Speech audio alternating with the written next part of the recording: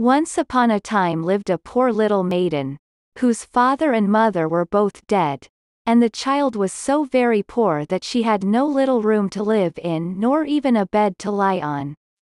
At last all her clothes were gone excepting those she wore, and she had nothing to eat but a piece of bread, which she held in her hand. She was good and pious, and although forsaken by all the world, she knew that God would take care of her, and she went out into the field and prayed to him.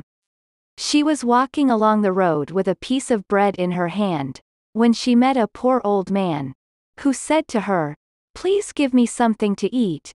I am so hungry." She gave him the whole piece, and continued her walk. Presently she saw a little child sitting by the roadside crying, and as she passed, the child cried to her, "Oh, my head is so cold. Do give me something to cover it." Instantly she took off her hood and gave it to the child. A little farther on the maiden met another child, who said she was freezing for want of a cloak, so she gave up her own. At length she entered a forest, where it was quite dark, and here she intended to sleep.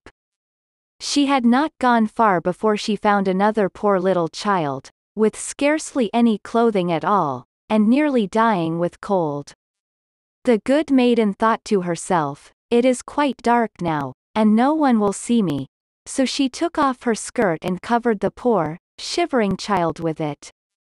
Now the good maiden had nothing left in the world, and she was turning to go into the forest and cover herself with leaves, when suddenly a golden shower fell around her from heaven.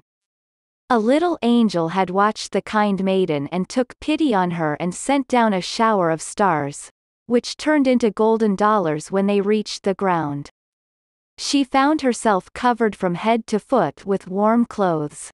Then she gathered up the money, carried it away, and was rich the rest of her life.